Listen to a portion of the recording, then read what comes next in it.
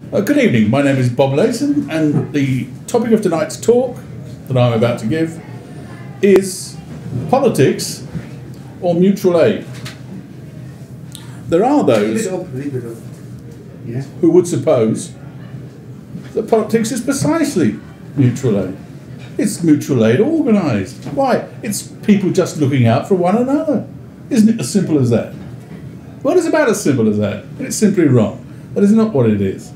It's mutual depredation. For the advantage of some, they hope. For the advantage of some, yes, they actually achieve it. And the disadvantage of most, taken together, if you assume there might have been, say, growth per head of output in the period during which there is this politics being engaged in. So much by preamble. I may have now a post-amble. Very good. There are those who suppose, mostly working for the BBC, I imagine, who suppose that politics is a great advancer of the welfare of the people. That, well, what does it take care of? Inequality, one way or the other. Growth, though we don't want the wrong sort of growth, of course. Equality of pay, if at all possible. Equality of lifespans hasn't yet been announced as a policy, but that might be there to come. These things are politics. And how does politics proceed? Well, it's by taxation, it's by compulsion, it's by compulsion and taxation. I think that's about it, really. Or telling people how if they must do something, it must be done in this manner or another manner. Usually a more expensive manner, or a more ugly manner. To bring up a topical example of this, I've noticed over the past year or so that a lot of not really attractive buildings in the first place are requiring ugly steel railings around the roof. Flat roof buildings, obviously are not listed buildings perhaps, but even there it might be the case. But you see them more and more, and I think, well, to go and work on a flat roof, it's usually a modern building, to go and work on a flat roof requires, well, equipment and training. And people who go and work on flat roofs have both equipment and training. Now, there are some buildings, hotels, other buildings, where the roof is actually a play area. But they have sufficiently high balustrades that there's no need for anything else. That's just, you know, if you don't want to go over the edge, don't go over the edge. That's generally how it works. But I see in this country, and I assume it's a European diktat, that such things are done, that we are now seeing. There are those, who's the one who believes in the lizard people? David someone, ex-BBC. No, no. Anyway, him, that fellow, I'm not sure he really believes in it, but he makes money entertaining. Oh, David Icke. David Icke. Yeah.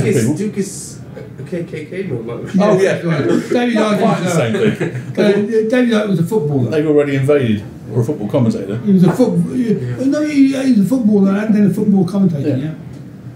Yeah. Anyway, his view is that if the lizard people are going to descend by flying saucers, they might be rather grateful, especially if they've got a fear of heights, by having railings put around them. Now, I don't think it's quite that. I think there's certainly some bureaucrats somewhere, possibly in the European Union, who think, oh, well, this is a place of work. Now, it is a place of work, but it's either a place of recreation. Some hotels have flat roofs and gardens and you can walk around, no danger. Or it's a place where no one else goes and there are maintenance things and fans and extractors and things. So people who either have training or equipment go up there. So no bother, no problem at all. What do we find? Railings must be erected. I don't prefer it to be aliens sitting on this, but it's not a lot better by the fact that it's rational human beings somewhere who think this is a good thing. That's by way of an example. So that's one example of politics. Economics, however, although there are all sorts of theories of economics, they don't require economics to run them, pretty much. Sometimes people who have some understanding of the advantage of market production for monetary exchange will suggest that we don't do this, don't do that, don't have those tariffs, don't have those taxes. But pretty much it was understood by Bastiat and others, even, of course, the great Smith himself, Ray Adam, then it doesn't have to be organised. They don't have to be run an economy. Certain forms of behaviour and honesty, plain dealing, keeping your contracts, acquiring a good reputation, whether you cheat or not. But if you can acquire the reputation, it's handy. And it's easier to acquire the reputation of being a plain dealer by engaging in plain dealing. All this is true. So economics kind of polices itself. Politics does not police itself. It is nothing of the same kind. What could be added to trying to find cheaper methods, trying to find more attractive output, trying to get effective advertising and the rest? I mean, they're striving with all their will. They are entrepreneurs, either do it themselves or they hire people to do it for them. It's not for lack of effort. So, what is the problem in this regard? Well, there's perhaps inequality. Inequality has before. I assume. So the idea that everyone doesn't do equally well. Well, that may be true. But it's also no less true that to earn 10 times what you previously did doesn't make you 10 times as happy. That's for sure. And also economies have the advantage of needing no theory of how best to run them. It takes liberty and property. Now, some other things, of course. A cheap and efficient recourse to law would be handy. Not that we have it, but it would be handy if we had it. And how does this compare with state provision, or government provision, or nationalisation? Well, it's more expensive. It's very slow to adopt new methods, or if it does, the new methods will be hopeless and have to be abandoned after a number of years, as with electrical production from windmills. It also plays into the hands of fearmongers who are very effective at mongering fear and making people plead for more government as the great enabler.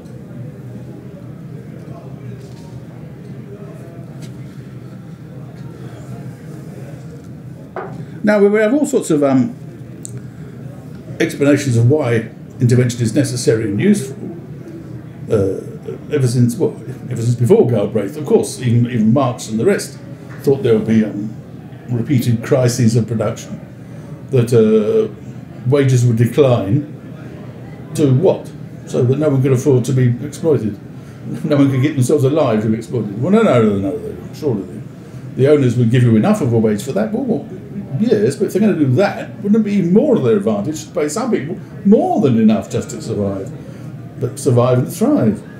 Could that be the case in this history? Not because of their concern for the worker necessarily, though no reason to suppose they were beginning, but they would have to pay more in real terms, or at least the wage they were paying would buy more in real terms, because in the good old days, prices of things would decline, or the quality of things would rise, without government being required to take part in this. But now it seems that for our safety's sake and for our welfare's sake, if that's not the same thing, government is the great enabler. It is to save us from inequality somehow by taxing some and subsidising others, by fighting global warming, amongst other things, or whatever it is, or inequality. The government can do what markets can't. Well, that's true.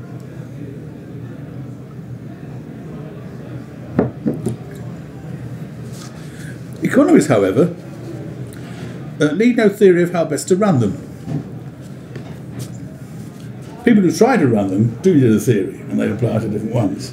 Marxist or Keynesian or whatever, there is a local, whatever enables them to get on. Now I don't accuse these people of being hypocrites, but they're very easily persuaded that most people even those more intelligent than they are wrong. And they have seen that we cannot carry on with this or that method of production, or using fossil fuels, or whatever it might be. So, whereas a market order just solves various real problems at a local, national, international level, the rest of it is simply what? Well, it's politics with an excuse for having more politics. We can't have do-nothingism, therefore although I have said that the market order is a do-plentyism, it's not do-nothingism, it's not standing aside for the needs of the masses, it's serving the needs of the masses. Also, economies need no, as far as I don't like saying economies, because it's just there are national ones or regional ones. What there ought to be is, a money acceptable anywhere in the world, pretty much. That would be better. It doesn't have to be like that, but that would be better. And property acknowledged, both near and far. Promises kept, as David Hume put it, or contracts adhered to. These things are what is necessary. Bit by bit, in each practical way, they actually do, without promising it, what governments promise and do not deliver, which is full employment, growth at many digits. And they cannot do it, but they can say they're doing it.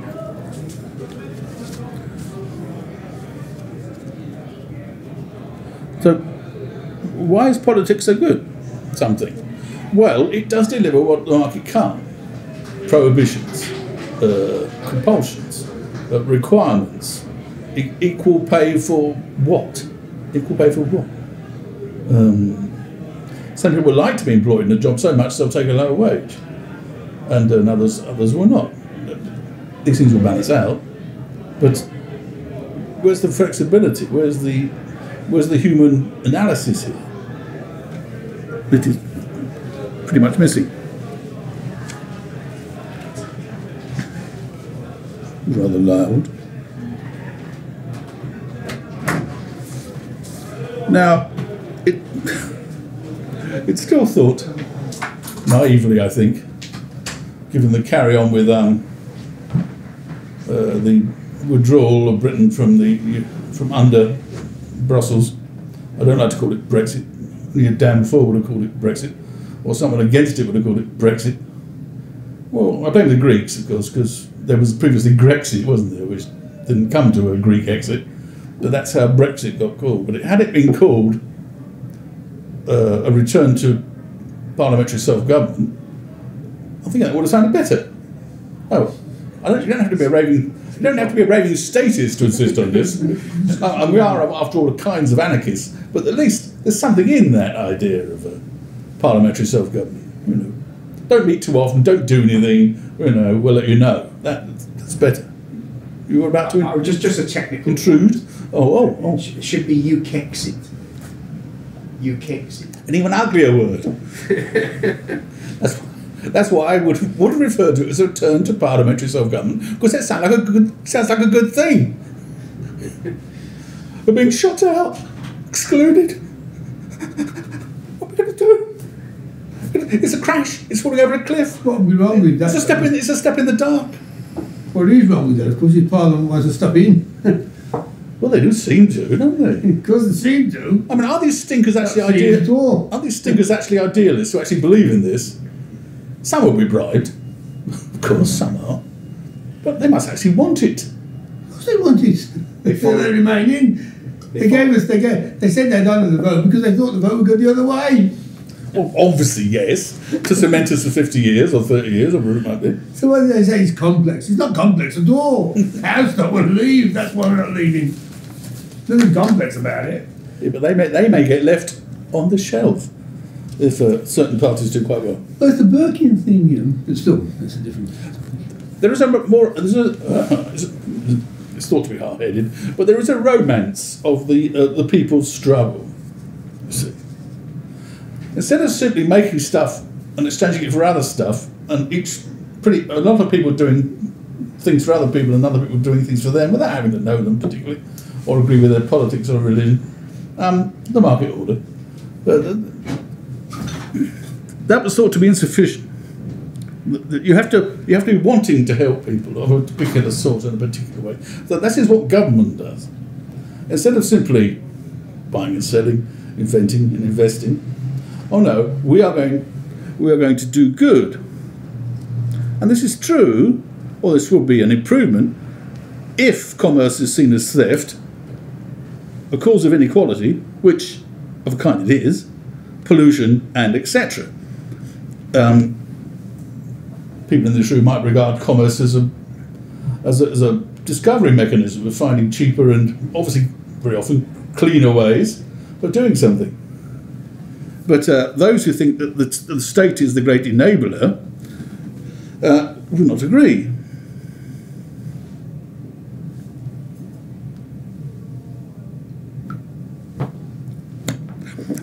How then is government to free us from inequality?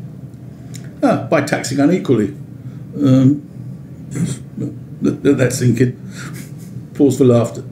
No laughter. Move on. I mean, state employees effectively pay no tax.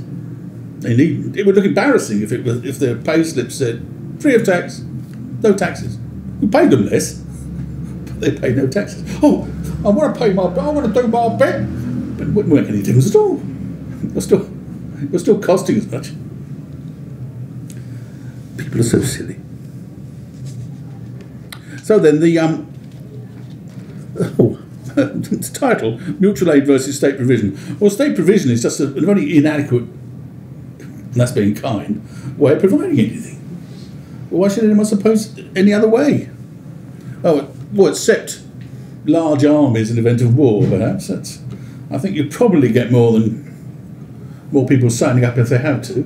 Although the First World War, sadly, was an example of people queuing up the next day. Got to go over there and biff the Kaiser, or whatever. They loved it. Welcomed it. But they still had to introduce conscription later. They didn't welcome it after Christmas. Because they thought it'd be over by Christmas. Yeah. Once people came back across the channel with bits missing, that may have made it more difficult to hire the new lot. Yeah, it's happy.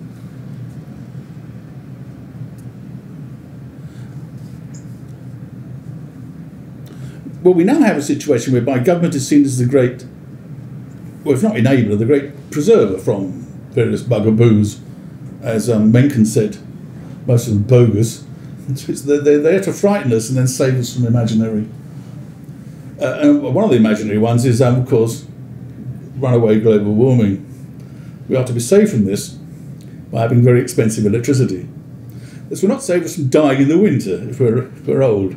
But hey, come on. Got to break an egg to make omelettes. Did Lenin actually say that? Yes, but he wasn't the first one to say it. I wouldn't have thought. Say it in English. He may have said it in French. He probably had French. Oh, he probably did say it in English. Yeah. You know, a lot of the Bolshevik mainstream split took place in London. The conference in London, Russian Social Democratic Party, in London. Just round the corner.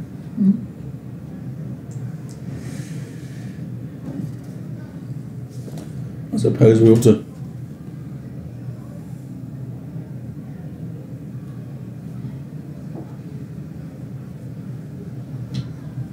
come to a rising finale. I like people. People can be useful. Even the people I don't like can be useful. And I like them for that reason, if nothing else. If they get themselves an honest job, not tax funded, if they're not part of a state enforced monopoly, I like them. I like their output even more sometimes. I don't have to meet them, because I wish I loved the human race. I wish I loved its silly face. I wish I loved the way it walked. I wish I loved the way it's talked. And when I'm introduced to one, I wish I thought, what jolly fun. I forget who wrote that, but a poet, no doubt. So, the idea that the state is the great enabler, well, it didn't do too well, which is why Mrs. Thatcher did quite well, because the state industries had to be closed down or much rearranged. But to make up for that, we now have the state saving you from certain death. Actually, we're all going to enjoy certain death at a certain time. But, for example, global warming. So we're going to have new methods of electrical production such that old people won't be able to afford electricity. Well, fair enough. Well, man, how long do they want to live?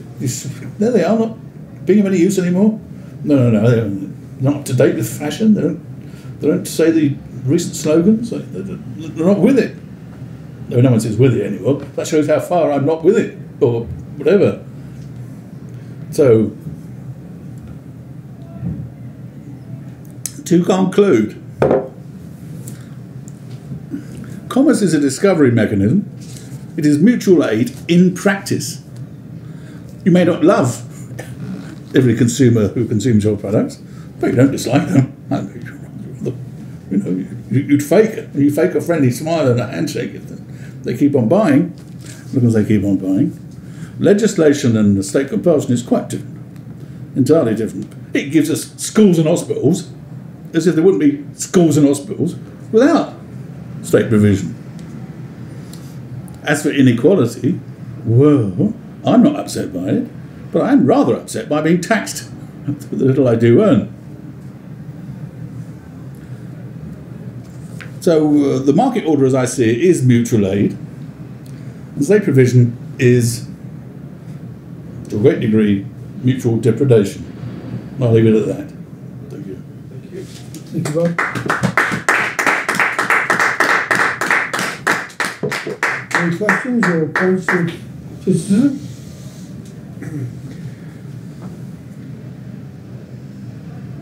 Well, I would, yeah.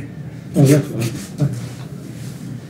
I would say you've been a little disingenuous by saying I could do both. people, paying more for their electricity and can't afford it because it's green. I mean, I'm not a pro-green. I wouldn't cast myself as a pro-green person, but I mean, that's the whole idea of the social state. Is that they can afford the basics like electricity. That's the whole idea of statism, isn't it? Welfare. The electricity would cost more. The general idea is that the poor are not going to pay for it. That's how the state perceives itself, anyway. It's going to be paid for by people who can afford it. Incidentally, if you're just stepping back from that a little bit, I mean, the amount of carbon dioxide, at least, produced by a small island. I'm pleased you called it carbon dioxide. Produced by a small island off the west coast of Europe is ridiculous compared to the overall economies like China. But on that subject, the whole thing is absurd. Yeah, I mean that is. But then again, just on that technical point, that I can see the rationale behind it, but. I don't think that. I was wondering about what you were saying about tax and about certainly about people not being not having less money, because of the fact they pay tax, and they would be happy to pay tax. If they paid enough, they'd be happy. I can see what you mean there, but I've always wondered, actually, I've been trying to get to the bottom of this, where if you didn't have tax and you could subsidise the state services, education, for example, and hospitals in another way, for example, by printing money, which what they do. Interesting topic. I know that at the moment, Not tonight. They just creates bubbles, most of this printing. Amongst other horrors, yes. And it's given to the wrong people. Well, printing. Oh, I mean, if you printing money is taxation. Yeah, well, I'll come to that now. It also wipes out indebtedness, which why it's popular, and will become very popular. But the point I want to make is, I don't want to get into a technical argument about this, but the point I'm making is that I wonder if other ways have been explored properly, where you could finance state-run essentials in other ways than taxation. The few people I've spoken to about this have assured me that it won't work, that you do need taxation. It happened in the past. No one else provided gas or electricity but the state, and you paid for it. I mean, it worked. In a sense, it worked. No, I mean with a collection of money. I mean, you could print money causing inflation, and finance the state that way without having taxation, for example. Well, this is new monetary theory. A topic for another talk. Yeah. Not by me necessarily, but this chap here might. Thanks for the talk. So, I'm strong. I mean, I used to think that the state was probably never necessary. It was certainly always immoral. But if I look into history, I start to think that there are good side effects of this immoral entity, which is it does make it possible to cooperate with people that you don't know legally, because it creates some kind of legal order. That's not to say that it's necessary today, because I think today we could have institutions that do something similar based on capitalist institutions. But I think historically the case is pretty strong that by providing a big Leviathan, a side effect, even though that wasn't the intention behind it, the intention was to create the biggest gang of thieves, essentially. But what you did get is you get one legal order protected by a strong army, and that makes it possible and that strong army could then guarantee contracts between parties that don't really know each other personally. Because previous to that, you could only cooperate with people that you could trust, and you can only trust people that you know. So that makes cooperation a bit... I'm not sure if that's true. Hume and others made keeping your promises, it was an advantage to you and to those to whom you promised. So once the idea of keeping to your contracts, acquiring a reputation, being known on the stock exchange or elsewhere, being known by the banks, well, if you're dealing with them, you needn't worry so much. They always pay up if they can. So I don't think that that's really a great advantage, especially as in those days you were paying in real money, very often, gold or silver coin. So people would keep to the contracts because it simply pays each party to do so. Sometimes someone would really run off with the money, or But how do you know what reputation someone has? You need to know them quite well, and the state basically made it possible that you could cooperate with people that you didn't know very well simply by signing a contract. You know whoever that person is. If he breaks the contract, there will be Leviathan who will punish him, and I think that's a very strong argument, and I'm still an anarchist in the sense that I believe we can create big institutions based on capitalism, basically that work for customers, that compete with each other for customers, that provide a similar service, which is if someone breaks a contract, they will punish the person who breaks the contract, and then I don't have to trust everyone I make a contract. I think firms, especially as regards shareholders, major shareholders, and banks from which they may have borrowed and wish to borrow again in the future, to become a known quantity, to have an established reputation. It's all in their interests not to take the money and run, which is why a few of them do. But many of them, they might take the money and malinvest, but then not everyone knows malinvestment before it hits them, including those who lend money. A weakness of Nico's insight is that the states were a very limited domain, and they certainly didn't. Certainly, one way of getting away with murder is by committing murder in England, say, and going to, say, France, because of different jurisdictions. But you've got massive evidence of in Wales and in Cornwall of very, very extensive, even extensive by modern standards, tin production and exportation, and in Cornwall, and copper production and exportation in Wales. This went around the world, and was certainly it wasn't under any state jurisdiction. In fact, these tin mines in Cornwall and the copper mines in Wales are way older than any. It's long before the Romans came here, and way older than any functional state. I mean, England at that time, when the Romans came here, England wasn't a functional state. There was many different tribes. But this trade, on an industrial scale, I mean, it's massive. I mean, the amount of, Hugh Edwards did a history of Wales on TV, and he brought the cameras in, and you could see the copper that had been removed from it was massive, even by today's standards. Awesome. And yet that was many years ago. So I wonder, of course, money is one other aspect where how you can cooperate, but just immediately pay cash. You go to the person who has it, then you pay cash, then you don't need to trust anyone because there's no future contract, and that way you can facilitate that. But how do you plan long term by building up a business with a business partner without knowing the people too well, without having some kind of really strong legal assurance that people... Well, the point is they did. This is my point with the Wales and the Cornwall thing. Yeah, no, They did. But did they really? Or did they just produce something and then the customer came, sold it to them, moved it to the next station, and then they sold it there? Or did it was the amount of copper from Wales had to go around the world. It probably went as far as China, South America, perhaps even. And it was directly paid from there? It was sold in Wales, yeah. Yeah, well, you pay in gold. It'd be difficult to pay in copper.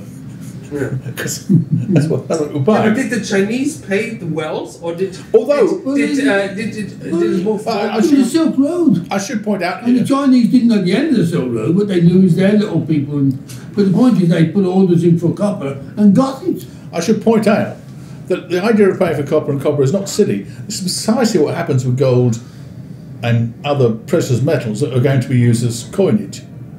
That there is a technical term for it, but those who get the gold give it to a mint, and it needn't be a state mint, a monopoly mint. They give it to a mint, and what the mint do is they turn it into coins, but don't give them the exact weight back. They keep a certain percentage, an agio, I think it's called. So those who turn it into coin keep some of the coins back, and that's their payment. But the gold miners or the silver miners don't mind because they're getting the coins they can use. They're acceptable. They're known, especially some coins, some Greek coins, I think. For 1,000 years they were used. I mean, they wear out, but the people trusted them when they saw them again. I don't think those miners were paid, though. These copper mines were on par with Stonehenge, that sort of area. Oh, yeah. Yeah, way before the Romans ever came here. Way before. I mean, I think is it Langotham? What's the resort it's near the scale Liverpool? of this. I mean, you'd think that. I mean, I think I would have before I saw it would have naively seen you couldn't have that scale before about the 19th century. There's no way how you could ever have that sort of scale before the 19th century, but they had it back then. Or Stonehenge itself. And tin. It still puzzles us. How the hell they moved those great big bloody blocks of stone, miles? You know, right from Wales right down to Wiltshire. We don't fully understand how they did it. We got various theories and so on, but they were doing things on a massive scale. Back then. Aliens did it by levitation devices. I saw a program about it. Must be true. That was the Salisbury Plain was a military base during the First World War. There was nothing standing there. The army were using it. It just wasn't there. Well, that sounds untrue. Some of them may be put back up again. Yeah. But I don't think. I remember the time you're still allowed to walk up them and pat them, which you're not now. The guided tours. But admittedly, people were starting to take hammers and knock lumps off them, which is Well, the Druids used to not a be good there thing. every solstice, didn't they? Druids used to be there every solstice. They all called themselves by one name, didn't they? Was it Bill or something? They had one name, all the Druids called themselves by one name, about 5,000. They all called themselves Bill, I think. I think we'd help to have middle names at that point. Well, there was a famous painting from the 17 or 1800s, I can't remember now. It was a painting of Stonehenge. There was only one stone standing. Oh, some of them were put back. From 2001 No, I think, what's the other one? Was it Amesbury Circle? I think some of that was put back. And there's some in Ireland as well. Some of that was put back, yeah. There's smaller things in Ireland, yeah. The Romans had a tendency anyway to rip up and smash any religious stuff. it would never have survived the Roman invasion. No, you're quite wrong. The Romans were very intolerant of all religions. Yeah, I think Very intolerant of all religions. But not in Wales, they would. all available religions. They certainly. Oh no, They didn't like the destroyed Druids. and The reason why they didn't like the Druids because the Druids had stories about them that frightened them. The Druids seriously frightened the Romans, so they fell out with the Druids. They also fell out with the Jews because the Jews also were a bit stroppy, and they frightened them. But most religions, the Romans welcomed. But those have temples dedicated to all the gods. That's right. In a nutshell, if I just point out very quickly that one thing they did want to do was to use miners as slaves, so they didn't need to pay. Because Bob mentioned earlier about these miners being paid in gold and what have you, and everything's hunky dory and everything's lovely. Wasn't like that at all. Slaves are not always a good way of doing things. He thinks they are. He thinks they are. Well, I've heard the argument about that. It's in that case, how come it was slavery was used for so long? Well, for something. Thousands and thousands. In fact, it's still being used today. Yeah, but how is it people did bloodletting for so long? Because they're bloody ignorant, that's why. Yeah. That's why they had bloodletting for so long. Well, I think in some ways slaves are useful. If very simple task or whatever. Well, The case has been made out for them by in fact, I dealt with in my talk. He won the Nobel Prize for my talk on Adam Smith and slavery. So the Nobel Prize was given to a chap who held that slavery was profitable. Yeah. But against Smith, he made a case against Smith, but I think it's a bit dicey. I should like to take advantage of this being on camera to point out that in much of slavery, through much of history, you were someone's slave, and if you ran away, you'll be brought back and you might be punished. But many a slave was allowed to go into town and set up a carpenter's shop or this shop. In other words, he could go and work for someone, not work for his owner, providing he paid a bit on the, a bit of what he earned. And this is precisely what free people in liberal democracies are now in exactly the same position. Oh, go and find your own job. Oh, we'll allow your freedom, but give us some 33% of it. Why isn't that slavery? In fact, in America, it's even worse, because the American president, who was recently black, I don't mean he's changed his colour, there was recently a black American president, blackish American president, and he was the greatest slave owner in American history, because people in prison who are slaves are very often either required to work if they want to get their full ration, or they get a few perks if they work. And in the US, they literally trick them into breaking all kinds of city laws so that they can get them to prison so that they can work for them. That might be happening, yes, especially if commercial companies are running the prison. They have the biggest prison population, I think, on Earth outside of maybe North Korea or whatever. But there's a reason for that, because they make a profit out of this. Or some people make a profit out of this. Which is not a good way of doing it. No. And let's say real murderers or something. All right. Any more? I think we're done. Okay. Thank you very much. That was